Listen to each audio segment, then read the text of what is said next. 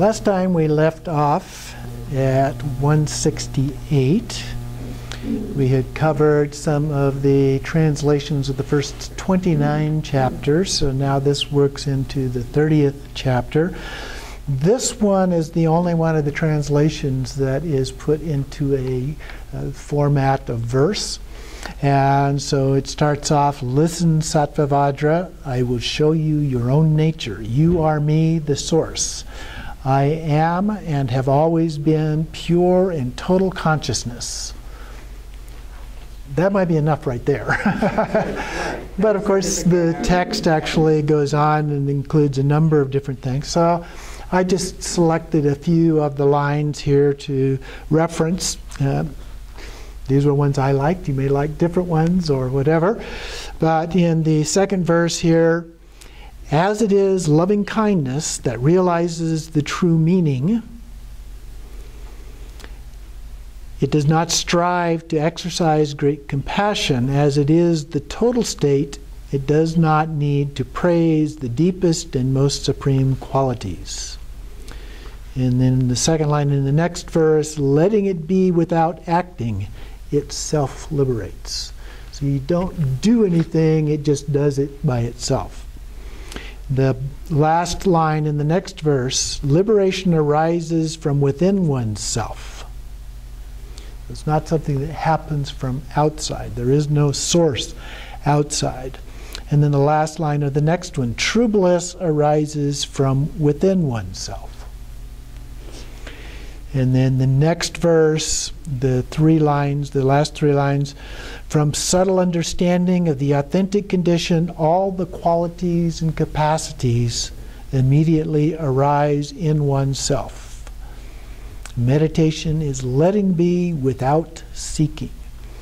So we don't have to, in this form of meditation, there's nothing that we have to do. We just let it happen. On the next page, that first verse, last line in that verse, "It abides in all I have trouble pronouncing this form of the word, equanimously, like infinite space." Pardon? Equanimously. Okay. All right. Equanimously. All right. Like infinite space. So there's the equanimous quality to that. Is very important. Equanimity is very important. A couple verses down below that, "Meditative stability of supreme quality does not involve the thought of meditative stability." So it's very easy to get trapped up in the idea of what it is that we're trying to do and label it. And once you've done that, then you have put yourself into a box that can be very difficult to get out of. The last verse of this page, "Equality beyond the thought of Dharmakaya, which like the moon's reflection in water cannot be grasped." You can't grab the reflection. It's not a solid thing.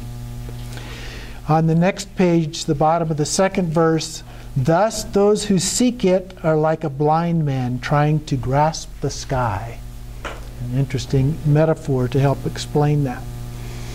And then about the middle of the page there, "Time past and time present abide in the total state of the authentic condition." And then down a couple more verses, "There is no past or future. Everything has existed since the beginning." In other words, everything is present now. And then in the next verse, the second line, "All is just a name and a magical illusion." So we tend to put labels on them and we begin to reify them as different forms and begin to think about them as being really real, so to speak. And then on page 171, the third verse down, "Outer and inner are one thing. The outer itself is the inner."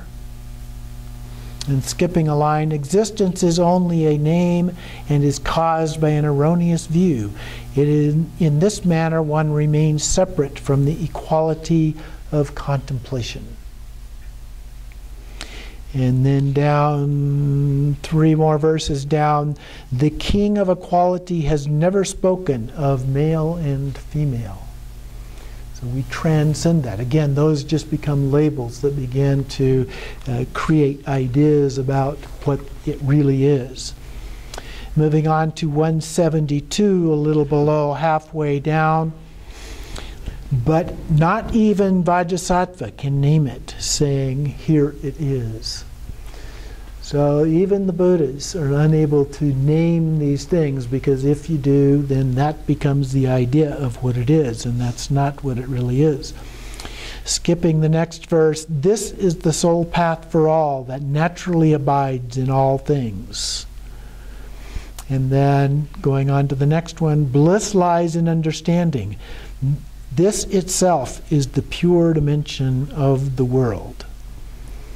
So there's this natural bliss of understanding, this inner peace.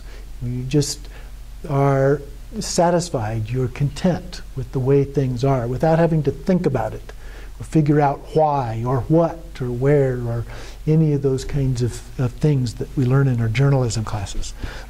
We avoid all of those things. On page 173, in the 4th verse down, being self-perfected, there is nothing to offer. In the previous verse, it was talking about Gana Puja.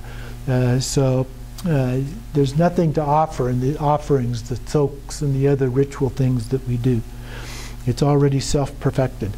Being pure from the beginning, it is already nectar.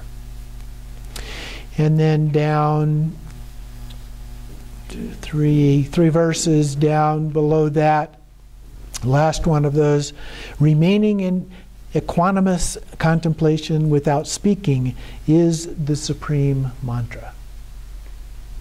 We think of mantras as something we say, but in this case it transcends that, so we no longer have anything that we need to say about that.